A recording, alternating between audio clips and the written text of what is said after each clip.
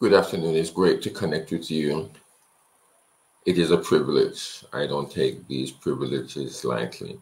Each day that I live, I know that it is because of the mercy of the Lord while I'm here, or why I'm here, I am alive.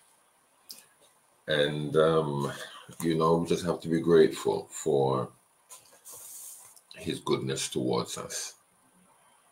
It's not as bright or as brilliant as it has been the days before, but it's still a wonderful day. We've never had a day like this. Well, we could always say we've had similar days, but we've never experienced a Tuesday afternoon such as this. Minutes after 2 here in the afternoon, the Lord is good, and there is so much that can be said. There is so much to be done. We can't say everything, and we certainly can't do everything, but we just have to do what we can while we live in the presence of the Lord. I want to move swiftly as we are embarking, I believe, on a very, very important part in Scripture. Why is this important? Well, I believe it's the Word of God. The Joel, again, is no important than any other book.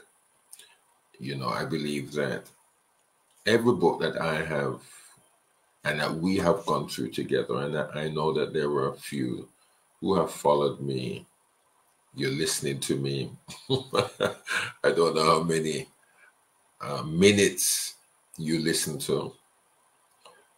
Facebook doesn't allow me at times to know, and even if they do put the average amount of minutes that people listen to, I don't know if they're doctoring it. I don't know if it's true. I can't say it's false.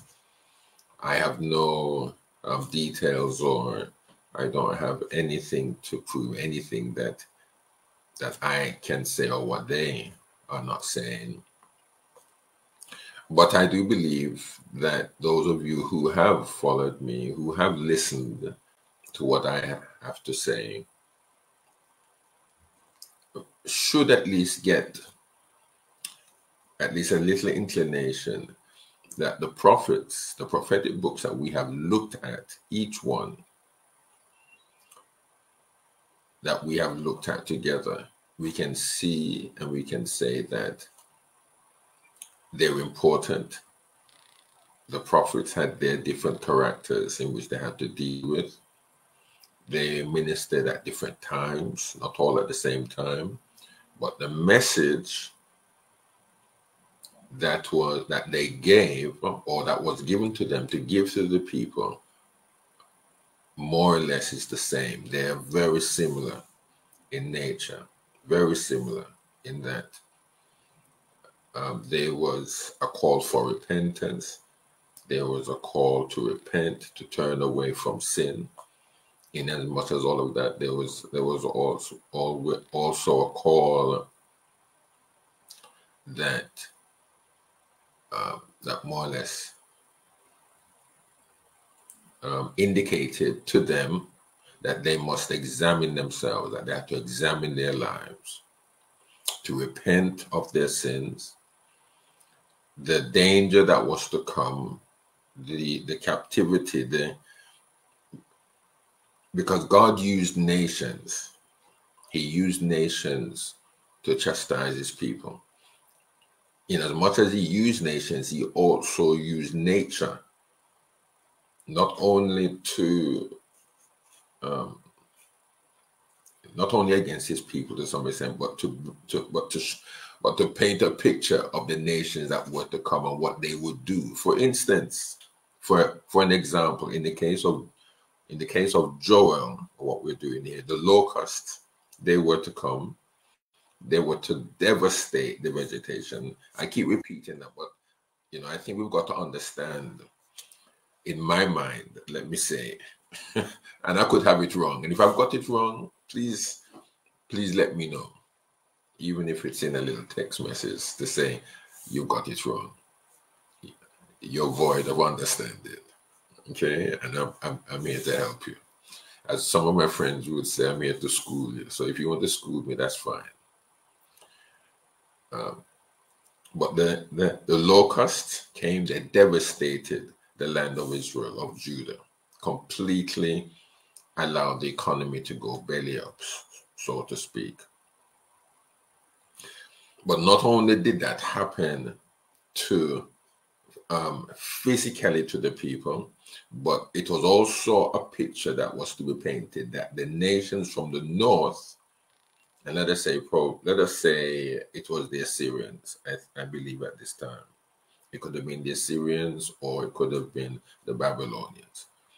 But this nation, this world power at that time was to come and completely destroy, if not devastate, the nation of Israel. But it was not to annihilate Israel, because God would not have allowed that anyway. But in the lives of the prophets, that was the picture that was painted. But at the end of that, God always brought about a blessing. There was always a blessing that would come after. There was always a blessing that would come after the chastisement or the chastising of the people. So there was something that they could look forward to. So each of the prophets, I think that we can get that from the scriptures.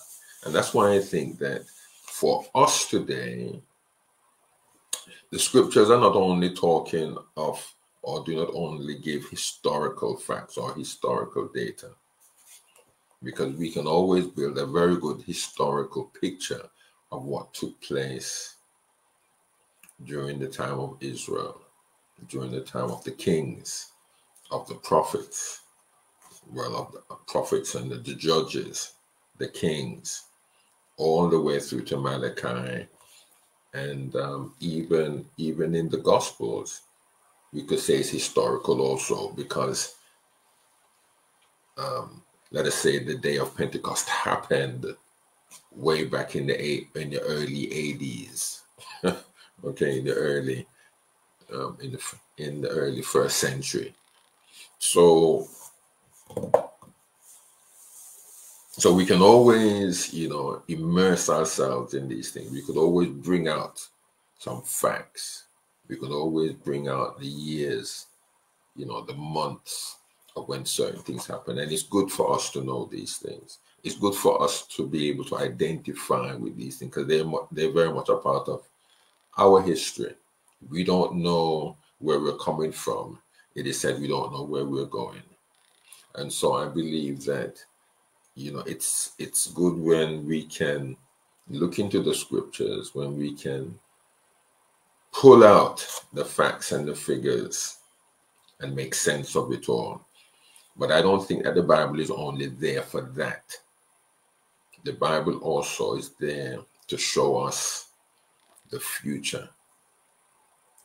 It's there to tell us the future. And in the telling of the future, it then helps us to prepare ourselves for the future. So what in particular, because we're doing Joel, we can also say that whatever is told us of what was to happen and did happen in the time of Israel, it's also telling us of what's going to happen on the day of the Lord. It is a theme, it is a word, it is a sentence that is not new. I'm just getting a little pain in my shoulders here. I don't know where it's coming from my neck all the way down. Anyway,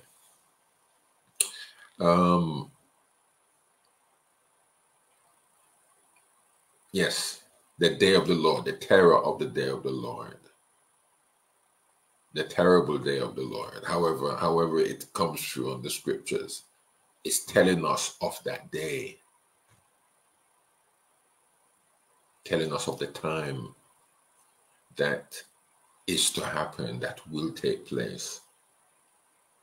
And because it's telling us of a time, of a day, of a point in time when these things are going to happen, then it gives us time to prepare. Yes, it does.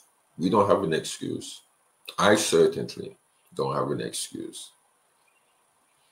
And in the past couple of days, or recent days really, I've been very unsettled in myself, not very um, not comfortable in myself.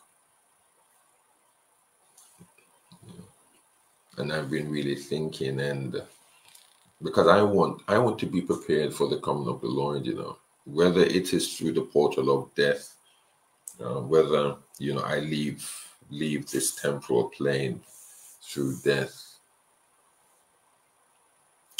or the Lord comes back and I see him for me. See him come. Either way, whatever happens, whatever takes place, my friend, I want to be ready. I want to be ready. I want to be ready. And I want you to be ready.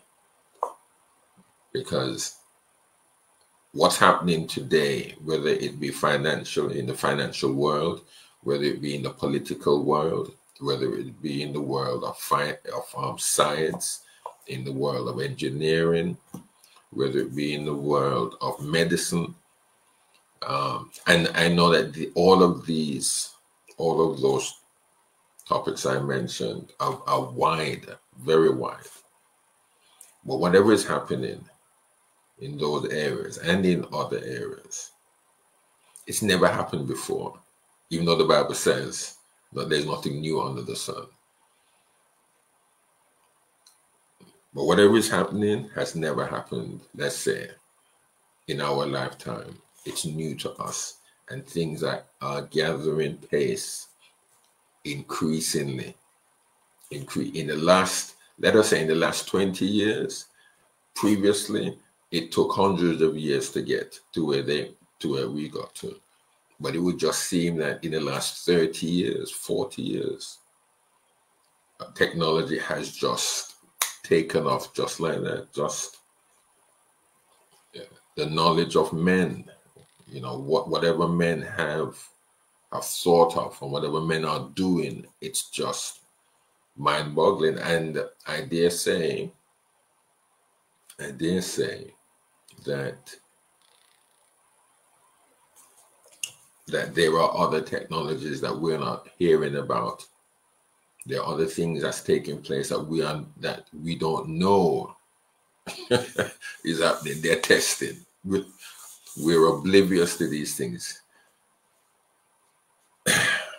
because we know that things come out usually by way of military aid, isn't it? So things are being tested on the military in the war, even in Ukraine right now. I'm sure there are technologies being tested out on the field that if it is successful in the next 5, 10, 15 years, if the Lord tarries, it may not even take that long anyway, but we will then begin to know about. But I'm troubled. I'm troubled in my spirit. I'm troubled because I want to make it, and I want to be able to convey the message that the Lord is coming soon. I want it to be far and wide.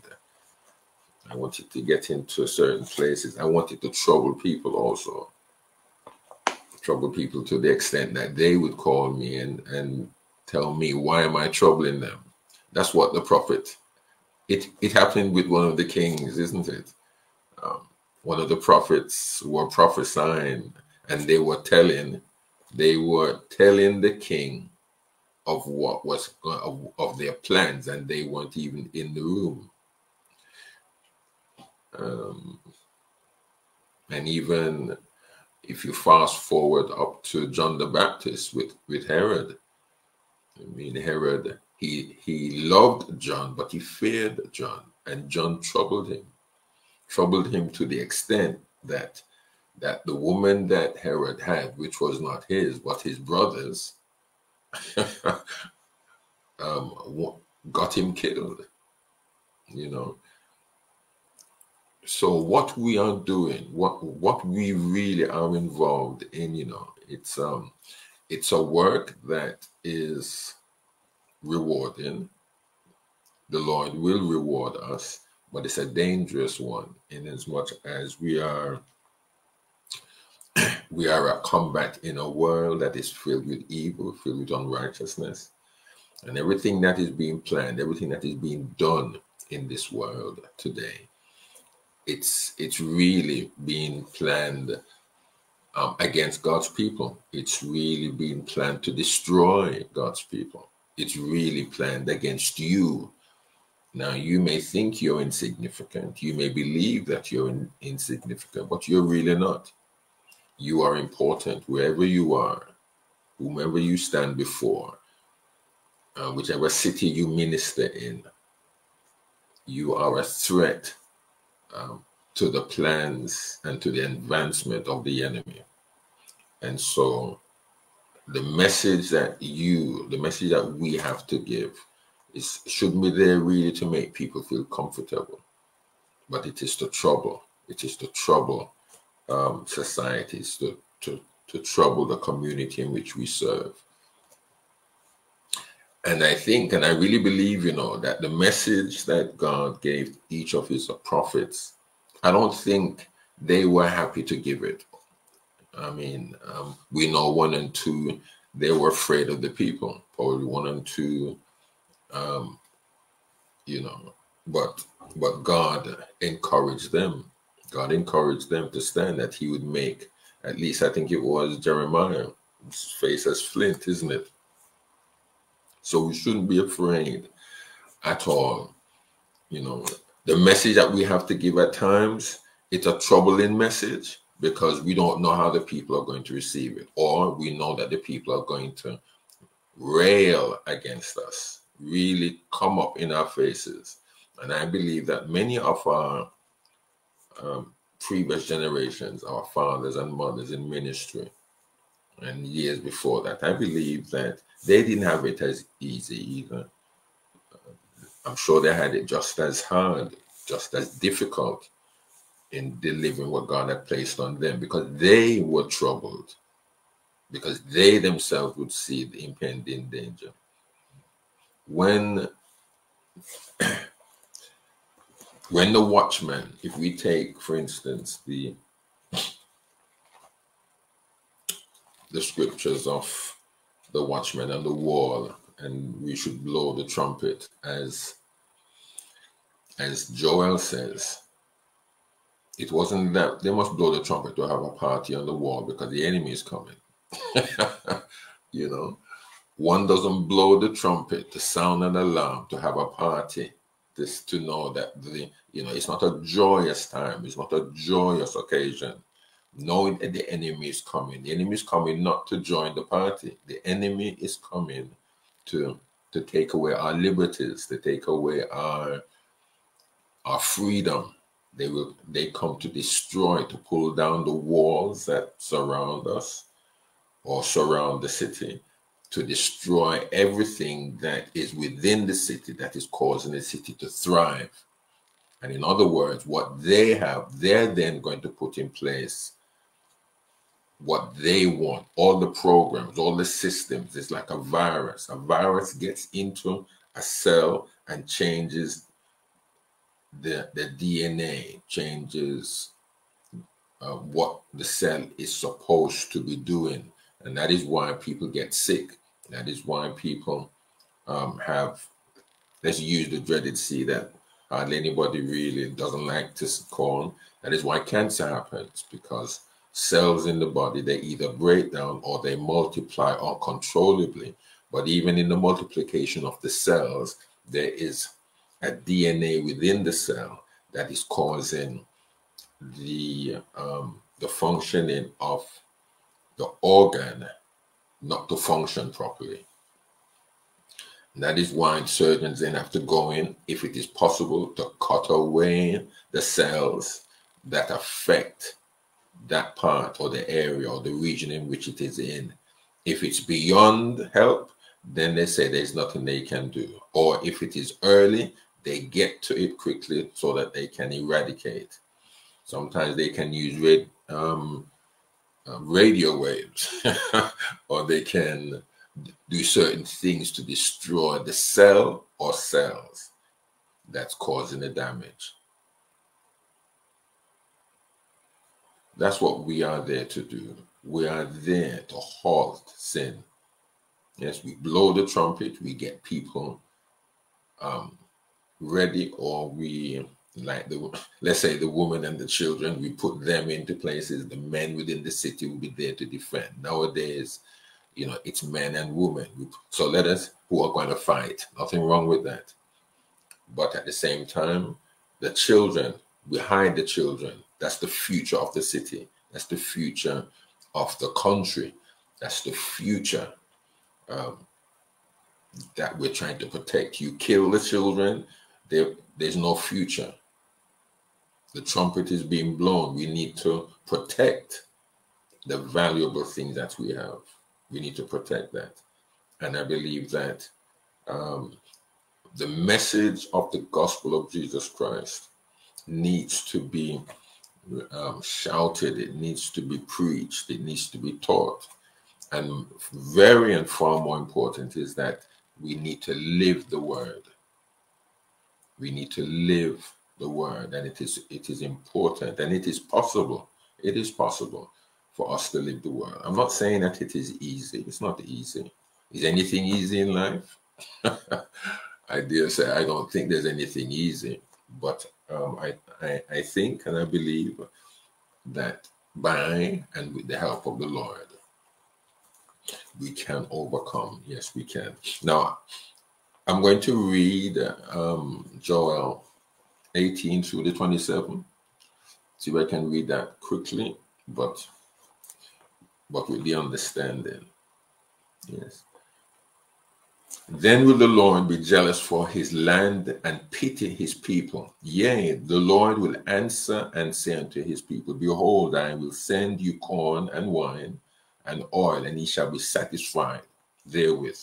And I will no more make you a reproach among the heathen, but I will remove far off from you the northern army, and will drive him into a land barren and desolate, with his face towards the east sea, and his hinder part towards the uttermost sea.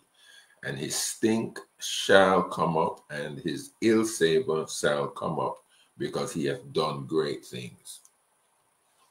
Fear not, O land, be glad and rejoice, for the Lord will do great things. Be not afraid, ye beasts of the field, for the pastures of the wilderness do spring. For the tree beareth her fruit, the fig tree and the vine do yield their strength. Be glad then, ye children of Zion, and rejoice in the Lord your God, for he hath given you the former rain moderately, and he will cause to come down for you the rain, the former rain, and the latter rain in the first month.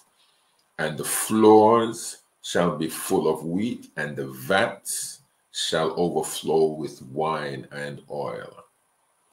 And I will restore to you the years that the locust had eaten, the cankerworm and the caterpillar and the palmer worm, my great army which I sent unto you. And ye shall eat in plenty and be satisfied, and praise the name of the Lord your God, that hath dealt wondrously with you.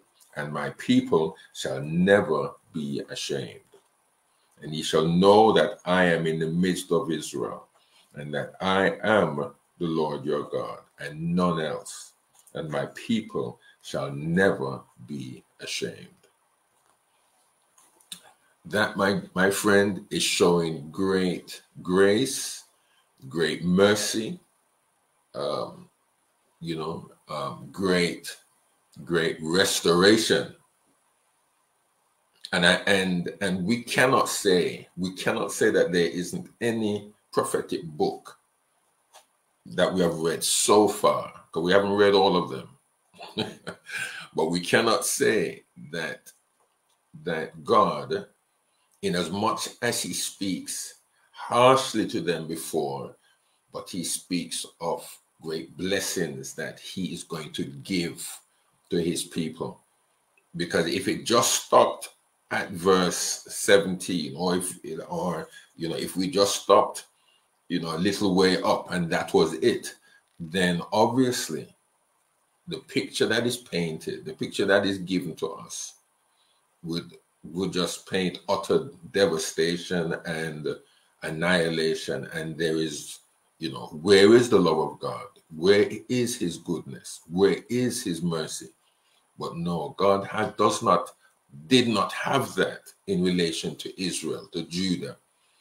And I would even go so far as to say in our day and time, God does not have that for us. He doesn't have it for us.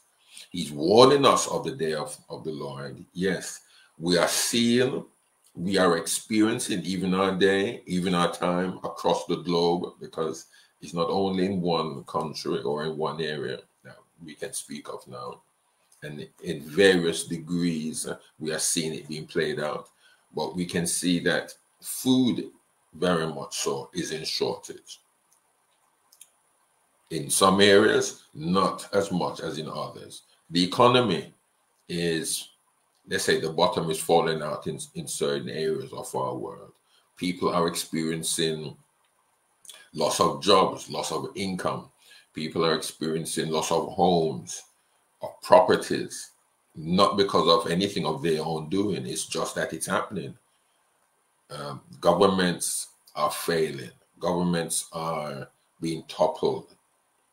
And you can add to that list. Just look at what is happening around you. Just look. Just take note. In various areas of the world, in various areas of your own country, wherever you live, we see that there are things happening around us. And we can probably put the similarities to those that happened around Judah or Israel. Devastating. The locusts came, they ate everything. Some of us, at one point, probably were able to give good offerings in church. You were able to pay your tithes, didn't have to think about it. You had 1 or 2 credit cards. You could use them at any time of the day, of the week, of the month, and pay for them at the end of the month, whenever that period of time came for you. So there was no problem. No problem. You would go to the restaurant and eat probably once a week. You were able to go on holidays once a year, probably twice a year. There were things 10, 15, 20 years back that today you can't do it. The spending power, of your monies, the dollar, the pound, the yen, the euro has lost value to the extent things are much more expensive. So we are experiencing, our worship, we can't do. For instance, I'm just trying to bring similarities here, that the people of Judah, of Israel, the livestock was dying. They couldn't bring offerings. They couldn't bring a sacrifice. So therefore, the temple administration, such as, let's say, the feeding of the priests, how the priests lived, because that's how they lived, that was affected. So everybody from the top, from the administration, whether it was political or religious, everybody was affected. Everybody was affected. And it is the same thing today. Everybody's feeling the pinch. There are some ministries, there's some fellowships, there's some churches, since the pandemic, as they say, or the pandemic, they haven't really been able to operate as they used to. People, large organizations, religious organizations, are not able to do what they used to do. The tightening of the belt, so to speak, has to be done, and is being done.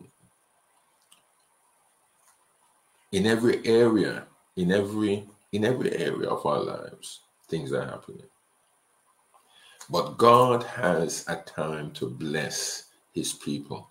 But all he's asking of us, all he's asking of you, all he's asking of me to do is to examine ourselves, is to examine what we do. Is there any part of what we're doing that should not be there? Are we mixing holy with or the unholy with the holy, or the holy with the unholy? Are we bringing in things into our churches, into our fellowships, into our into our lives that should not be there? That God is saying, you don't need that. I don't require that. It's not a part of what I've asked you to do. The Lord says here, then the Lord will be jealous for his land. Now, for me, it's unique that he starts with his land first. His people are important. We are important. I don't want to lessen that fact. I don't want to lessen that at all. We are his people. We are the sheep of his pasture. He doesn't talk about us like he talks about with the animals, with the birds and such. He doesn't talk about us. And we are far more valuable than anything else of any part of the creation. But it's quite unique in certain of the prophetic books that I have read, not all of them probably, that he starts that he's jealous for his land, and then he pities his people. Because the land for Israel and Judah were very much a part of the promise of the covenant, very much a part. There was some relationship. If the people rejoiced, if the people obeyed, then the land would reciprocate. If the people sinned, if the people disobeyed and rebelled, the land would then react to that. So it's quite unique. I'm not going to say strange. It's quite unique, the relationship that God had with the land. He speaks about his land, about having relationship with the land, and then pity his people. Yet the Lord will answer and say unto his people, behold, I will send you corn. So he cares for us. He cares for what we have, how we're looked after. And the time is coming. That time is coming. He's warning us of the impending danger that is to come, that will come. But he's also telling us that there is a time after that danger passes that we will be blessed, and that we will be blessed. All right. There are a few things that God's promised us, though, in his blessings, and as he blessed Israel. And I just want to bring these points to you. Don't want to elaborate too much, if I can help that. But the first point I want to bring across is that God is going to restore material prosperity. All the farms and vineyards of the nation would be healed, and the land would produce enough crops, wine, and oil to satisfy. Now, I'm not saying that he can't do that now, but sometimes we focus so much on the materialistic things of this life right now that we are shaded, or the blessings that is to come, the blessings that are in store for us. We don't see that. We think that, well, it's the here and now. And I'm not saying that he can't do that now. I'm not saying that he will not give us or give certain individuals, because whatever he gives us, again, we can become so selfish. Because, for instance, let's use myself as an example. The Lord can bless me in such a way that, I'm let us say I become the richest man in the UK, but that money is mine. It's for nobody else. But yet what I fail to see and fail to recognize is that the wealth that God has allowed me to have is not for me. I should be a steward to look after and to touch the lives of those that are around as much as I can. as much as I can. And I know that there are some very good beneficiaries or some very good philanthropists who do those things. Well, but again, it's I suppose you have to do things properly. I suppose you have to be able to apply for, fill out forms. And there are so many people. I sometimes wonder, why is it that there's so many people in Africa, certain African countries? We raise every year. We have particular fundraising events. The world puts these things on, but it never seems as if the people that they portray, the girls, the boys, the babies that they portray on television, it doesn't really seem that it gets there. I don't know. It causes me to think, where does all this money go? Every year there is an increase on the year before, but yet it would seem that no lives. Now I could be wrong. I could be totally wrong. But I don't have the evidence. There's nothing really that is produced. I mean, probably a lot of it goes on administrations, on buildings, on paying staff, on the airplanes that are taken, and the food that is dropped or taken. I don't know. I really don't know the expenditures of these organizations around the world. That does good, because they do some good, but it seems that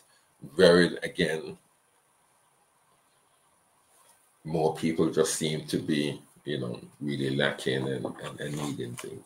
But anyway, God promised that He was going to restore. He's going to restore the material things that Israel would have lost because of the dangers that nation, that terrible nation that's going to come from the north. And that was the only reason, even though the locusts came and devastated the vegetation and the lives of the people, it broke, let's say, the economy. But then that was only a picture of what the invaders would do to Israel, to Judah. Yes. But then after being delivered, after taken out of captivity, God is going to restore Israel. That's what that is what it really is saying.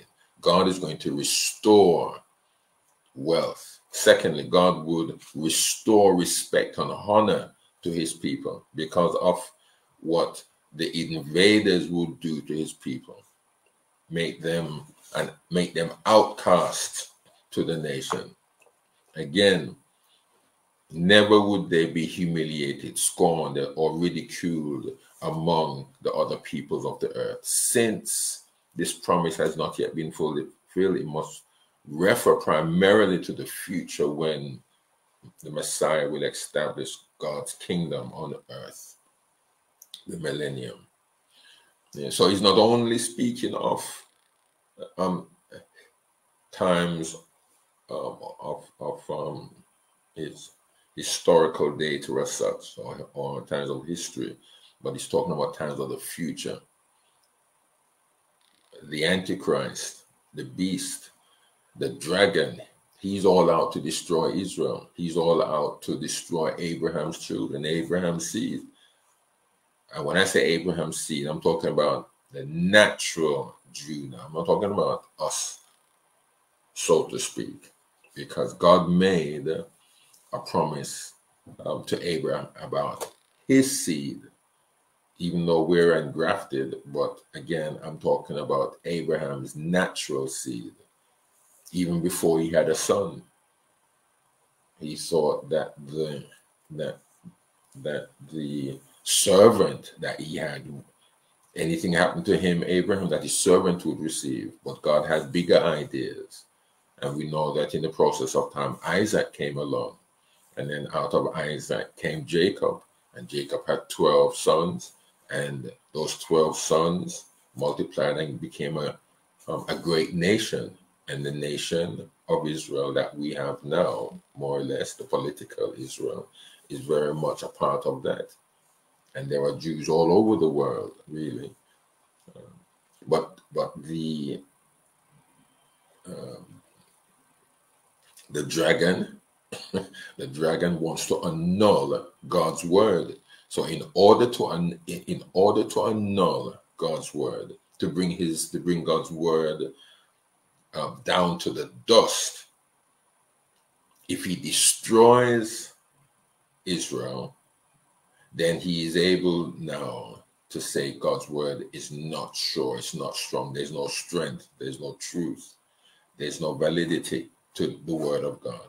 If you can number the heavens or the stars in the heavens, you can number your seed. That is what God said to Abraham. So if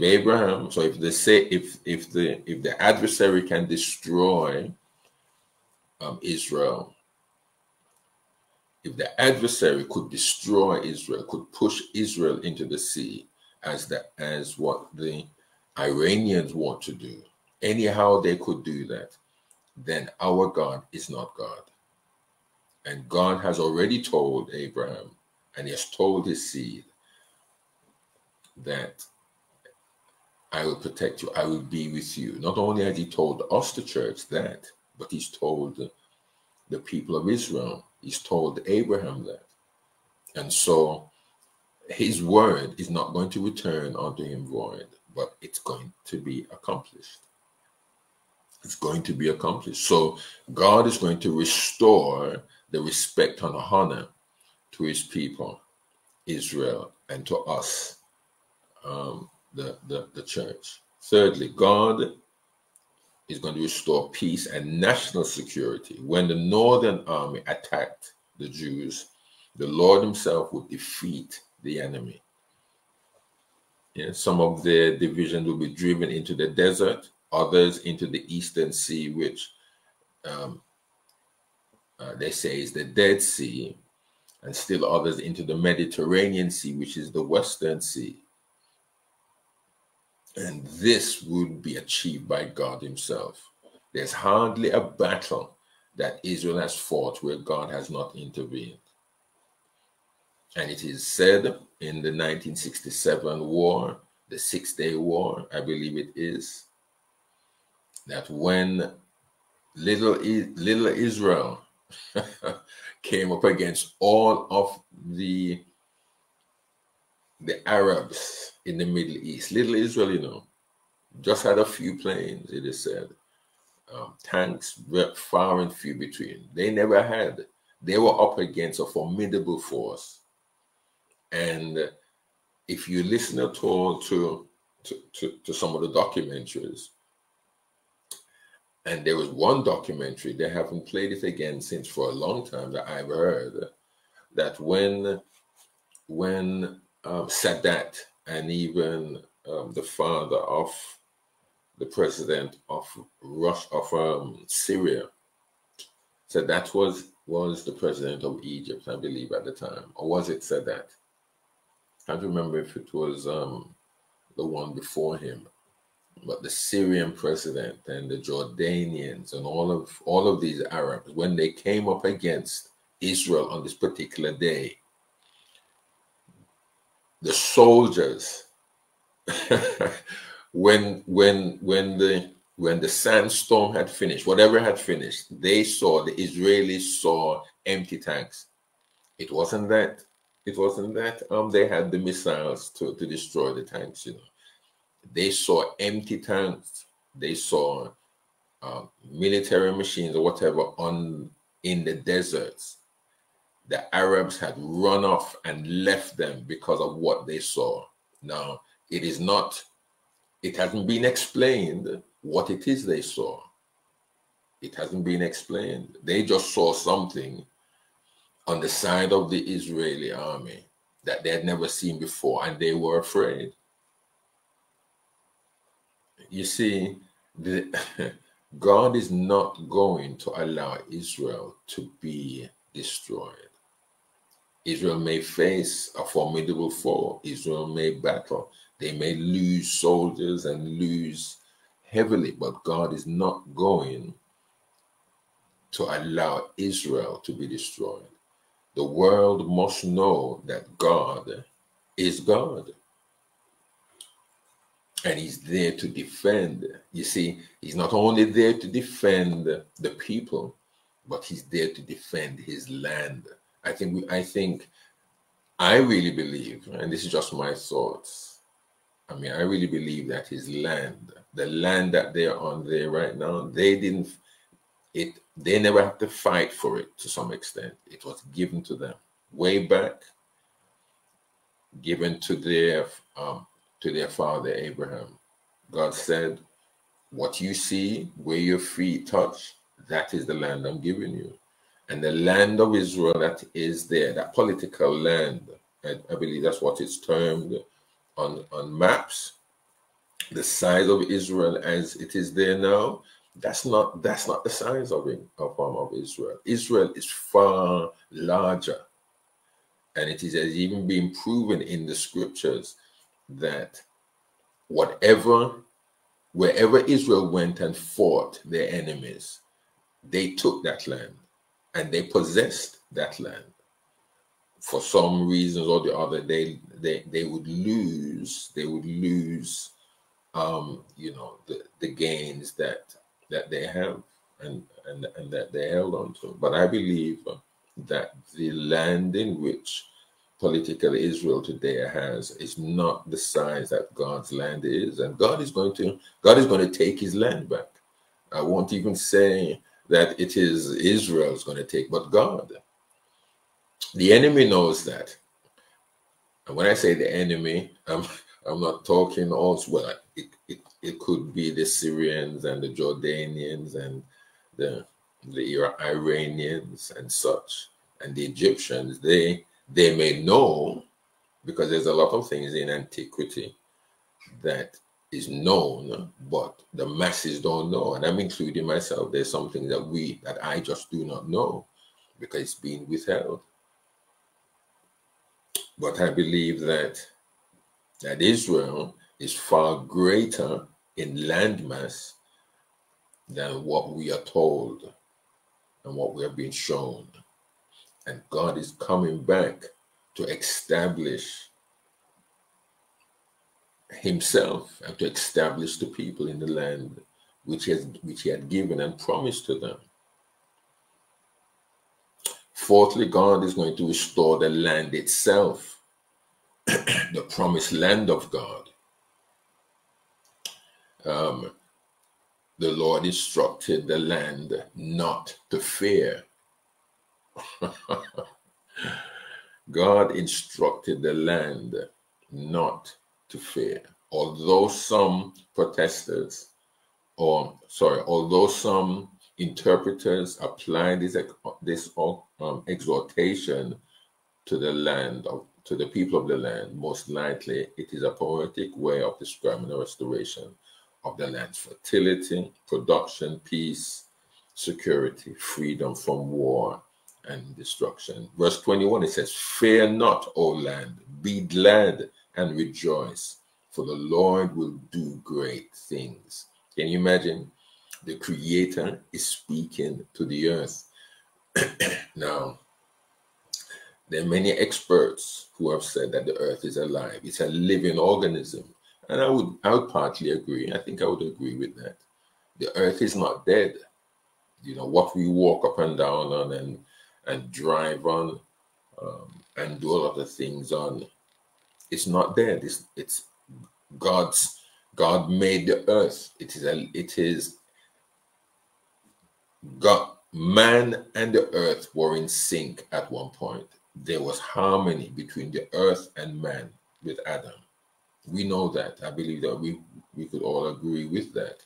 Somewhere along the way, man disobeyed God, rebelled, did what he did, and God had to excommunicate him out of the garden.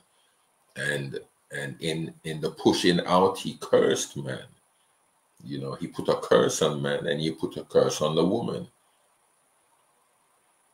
By the sweat of your brow, we're going to eat. And in pain, in labor, would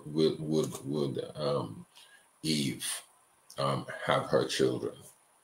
So the earth the living earth, and man, lost that harmony, lost that relationship, even though we still, and there are many men today, yeah, we got farmers, they've studied the land, geologists and all the ologists that relate to the land. They understand how the land works. Yes, I believe that. But there was a harmony, I believe, at one point that was far greater and far more tangible than what we realize right now. But God speaks to the land, the creator, and he's telling the land, do not fear. What a God. What a God. And he tells the land, don't fear. I'm here. Paul, that's why I think Paul, I don't think there's any connection here, but it comes to mind. Paul says that creation waiteth for the manifestation of the sons of God. The earth has much more strength than what we would ever realize or could ever led to believe, because at that time, we're really going to see the strength of the earth. We're really going to see the manifestation of the earth at some point in the future. I believe that. Evidence for this interpretation is the fact that God encourages the wild animals not to fear any longer. The land would now produce more than enough fruit for them. Destroyers of the land, such as locusts and invading armies, would no longer be a threat to the wild animals. So he speaks not only to the land, but he speaks to the very animals, telling them not to fear. Be afraid, ye beasts of the field, for the pastures of the wilderness do spring.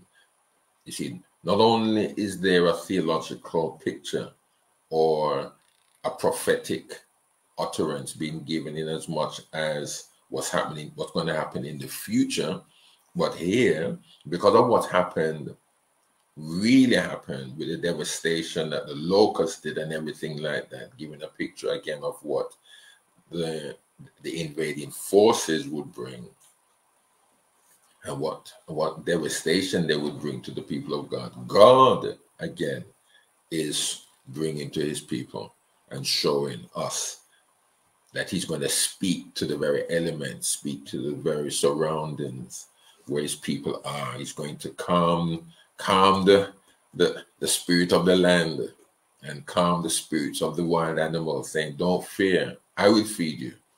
I'm going to look after you. I am creator. I am God.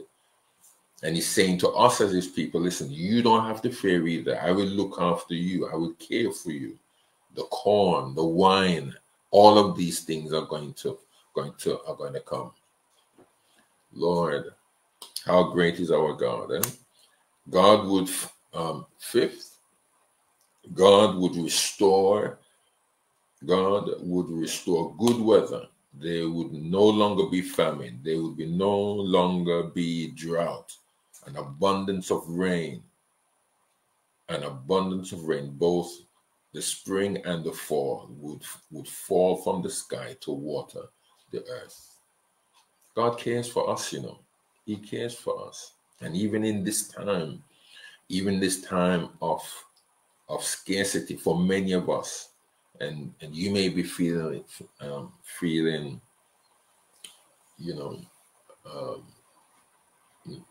having struggles right now. I don't know. But if we put our trust in the Lord is going to bless us. The Lord is going to keep us. He's going to allow the goodness of God to be seen in our lives. Yes, he is. He's not going to let us be humiliated. I don't believe that. The enemy is not going to laugh at us, the psalmist says, and say, where is their God? No. God, I believe, he is encouraging us. He is encouraging you. He's bringing us into a desired end. Never again would the people go hungry. 24:25 says, and the floor shall be full of wheat, and the vats shall overflow with wine and oil. and I will restore to you the years that the locust hath eaten, the cankerworm and the caterpillar. It was a prophetic utterance that he was promising his people, because they knew what scarcity was. They knew what hunger and thirst was. Literal. This is not a spiritual utterance here by saying spiritual. Well, they were spiritually destitute. Yeah, they were.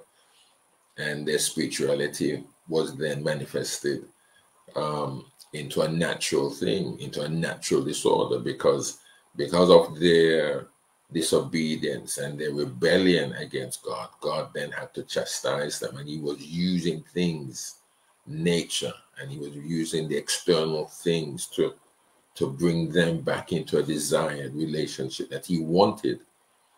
But he also said that I'm going to bless you. I'm going to care for you. I'm going to love you in ways that you will know that I am your God. The sixth and the last area here is that God would restore the people's supplies. All stored facilities, distribution centers will be filled with food. The years of production lost due to the invasion of the locusts, but the northern army would be repaid in full. Never again would the people go hungry. They would always have plenty of food to eat. And again, this gives a picture of the, what can I say now, the millennium, or the time when God is going to establish his government, his kingdom on earth, and he's going to reign and he's going to rule. And with the destruction of the enemy, with the destruction of the opposing forces that oppose him, we're going to never run out of food again. There will be plenty. Now, because we're going to have new bodies, I don't know if we will need food. Probably not, probably so. I don't know, I can't say. But whatever it is that we're going to have, there will never be a lack. There will never be a point in time when we will have to worry about the enemy coming in amongst us and destroying us. We won't have to worry about that, because he will be in the midst. Amen. He will be in the midst. We will never be ashamed. Verse 27 says, and ye shall know that I am in the midst of Israel, and that I am the Lord your God, and none else, and my people shall never, never be ashamed. That's great encouragement. When we are encouraged about something in the future, we work towards that future. If somebody said to you, listen, you work and I'm going to make you manager, or I'm going to make you a director. If you continue, I'm going to, give you a new car. I'm going to buy you a home. I'm going to do this. You work. That's something of an encouragement that you work towards, isn't it? Same thing here. The Lord says that he's in the midst of us and will never be ashamed. Why? Because he's going to supply all of our needs now and in the future, not past. If he's saying he's going to supply your needs, but then he's referring to historic data, then that's no encouragement.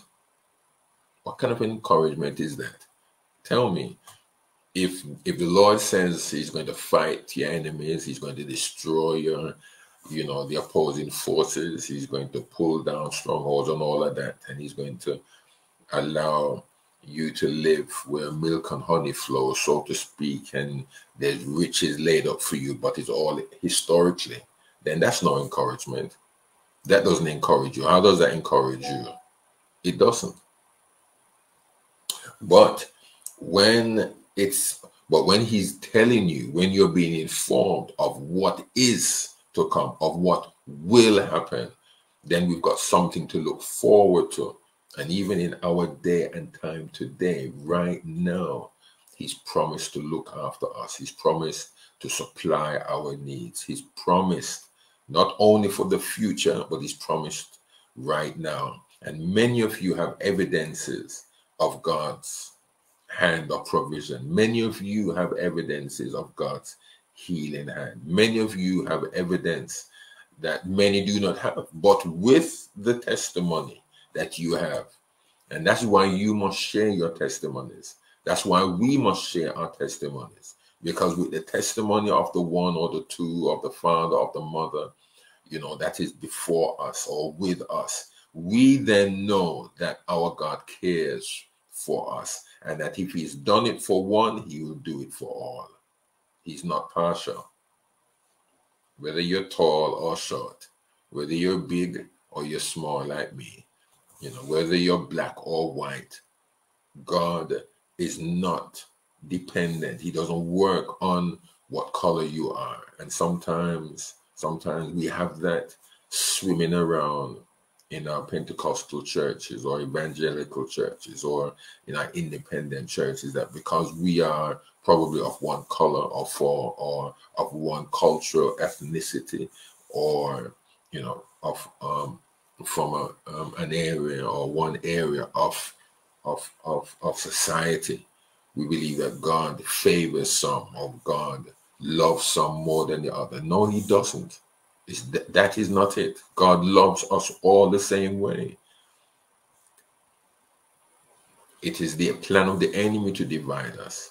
It is the plan of the enemy to cut us up and to cause us to say the things that we say and to feel the way that we feel. He's doing his work very well when we come out with these things. But our God, your God, my God, he supplies all of our needs. And he has promised, he said that he will be in the midst of his people.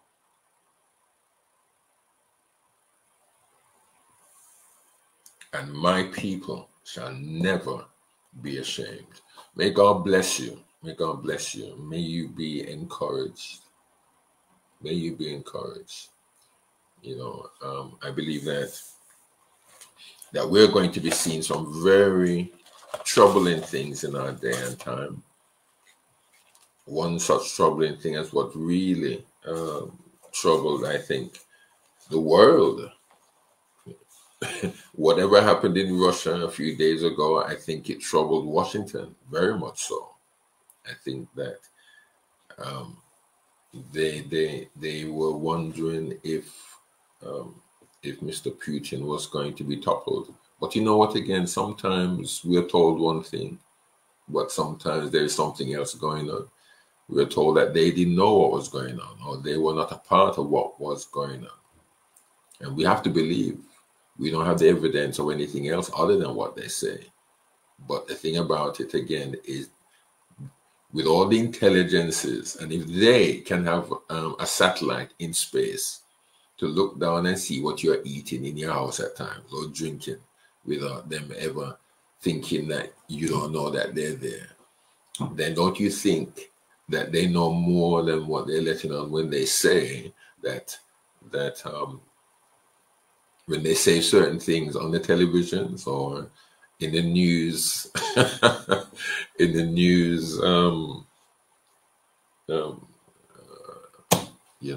all of these things. Where is the man of God right now? Where is the prophet right now that can speak to our leaders and can speak to this world, speak to our world leaders? Where are they? Where is he? Where is she? Where is the Elijahs or the Elishas of our world? Where are they? That's my question. That's just a question. I'm not taunting anybody. There must be one that is able to trouble. Let me use the word trouble Israel. There's got to be one that is troubling our world leaders at this time, because they cannot just be let loose and think that they're in charge and that there isn't anything else out there. We use and they use God loosely. They They quote the Bible loosely and probably just to appease the leaders of Christianity. But I just want to say and just leave out there that we mustn't trifle with God. We mustn't play with him. We can't taunt him and we can't appease him. I believe that we've got to be very serious. We've got to be very serious. And my appeal, I'm appealing to those who has the influence and the authority and the power. I'm appealing to all of my colleagues. I'm just touching just a very small percentage of peoples and ears that many others are touching, but many others are touching much more, and they're listening to you, they're following you, they're hearing you. And I'm just asking you really just to send a warning, also encouragement to our leaders, political as well as leaders of finance and the industry, that there is a God that needs to be heard and that he's speaking. He's never stopped speaking. He has never stopped calling out and reaching out to man.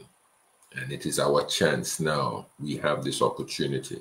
You have this opportunity right now to reach others and to hear what God is saying constantly. And I think that we just need to be obedient. Anyway, you all know that already. so it's sometimes pointless saying the things that others already know. What is it that I know that you don't? That's what you really want to know, isn't it? Because everything I've said, you know. But the sad thing about it is that we fail to follow and to hear and to be obedient to the voice of God. We fail to do that, just as Israel did. We fail. And we are failing miserably. Thank you, dear God. Thank you for your mercies towards us. Thank you for your word, the word of God that was given to Joel, to the people of Israel, Judah. Thank you, Lord, for the mercies in which you gave to them and showed to them. But you're also showing to us great mercy and grace. And there is great restoration that is to take place. It is coming. It is soon at hand.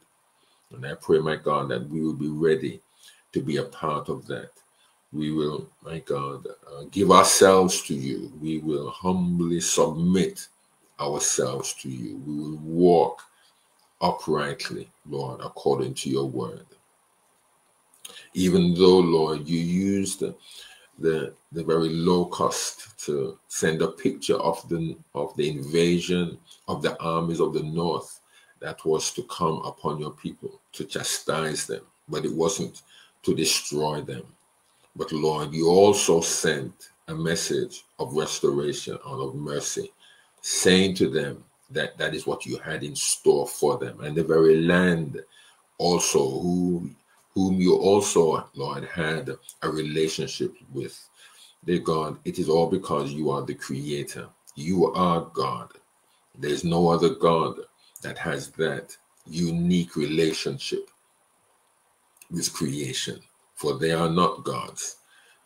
Hallelujah. Lord, we thank you. And we pray that this day, this time, Lord, we will commit ourselves to you. We will call upon your name. And we will not only just call and be called by your name, but we will have a relationship with you. And we will humbly submit ourselves to you. And we will be obedient, Lord, to the word, the expressed word of God. Thank you again. Those who are not well in body, I pray that you'll touch them. Those who are not well in mind, in soul, I pray that you'll also touch them. There are so many, Lord, who are not well, but they look well. There are so many, my God, who are not well in mind, soul or spirit, but yet, Lord, they are being, my God, they're being looked after dear God, by the consultants and by the doctors that can give them, or that can address the things that they think that they can. But I pray, my God, that you will go in beyond where man can go, and that you will touch and heal the hearts and souls of many. Lord, we're looking to you. We're trusting in you. We're believing in you. And I pray, my God, that at that time, at the proper time, at the time designated in the future, that, my God, we will all stand before the Lord, and we will all hear, well done, thou good and faithful servant. You have been faithful. Thank you again. We leave everything to you and wait upon your blessings. In Jesus' name. Amen. God bless you all. Thank you so much for connecting with us. And I pray that you will continue to do so. Pray for us.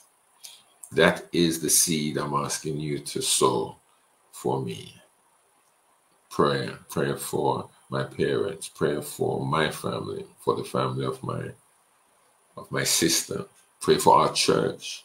Pray for your church. Pray for the leaders. If there's ever a time that we need to pray for our leaders, our overseers, our presbyters, our pastors, it is today, knowing that the wisdom of God is needed. The wisdom of God is needed, and we can only get that wisdom if we submit ourselves to Him, God. Then He will then see that we are at the place where He can instill in us the wisdom, the understanding, and the knowledge of the Holy, that we may be able to give some direction in which our society, our community, our church, our families ought to go. So may God bless you, and may His face shine upon you and give you that inner peace that the world cannot give.